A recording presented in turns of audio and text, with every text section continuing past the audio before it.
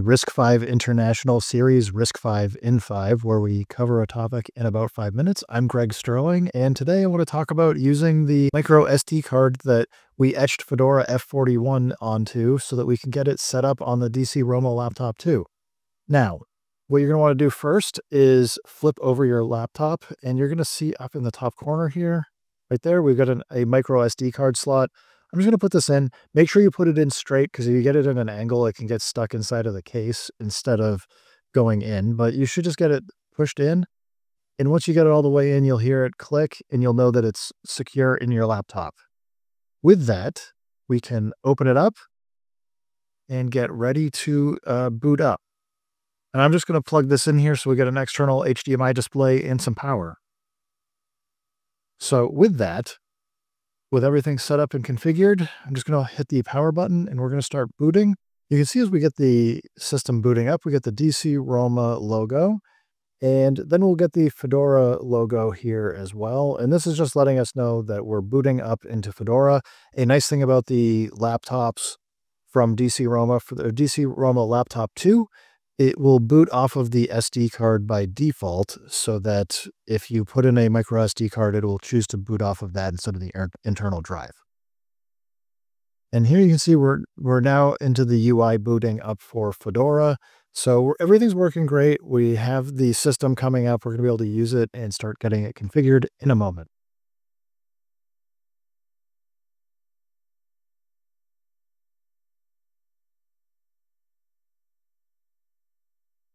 With that, I'm going to click Next, and we are all done and can start using Fedora. You can see here, we now have a little welcome message for using Fedora 41. I'm going to click Skip, but if you would like to take the tour, it does a pretty good job of explaining how to navigate through Fedora to continue using it and getting things set up. So I'm going to click Skip. What we're going to do is we're going to click on the dash up on the top left.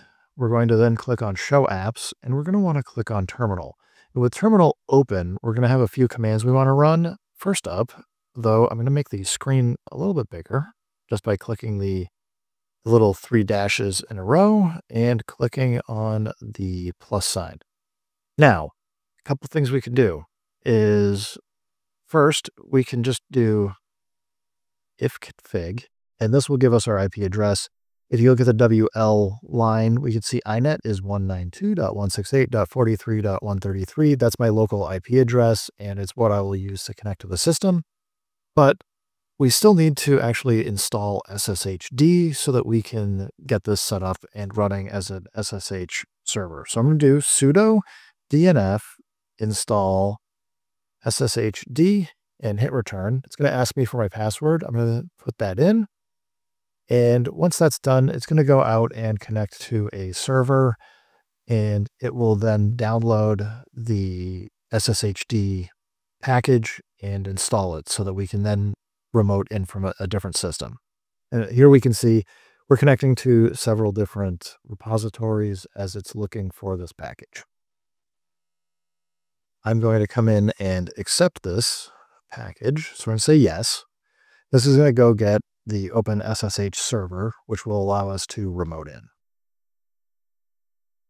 With the SSH server installed, we just need to run a couple more commands. So I'm going to go sudo systemctl enable SSHD.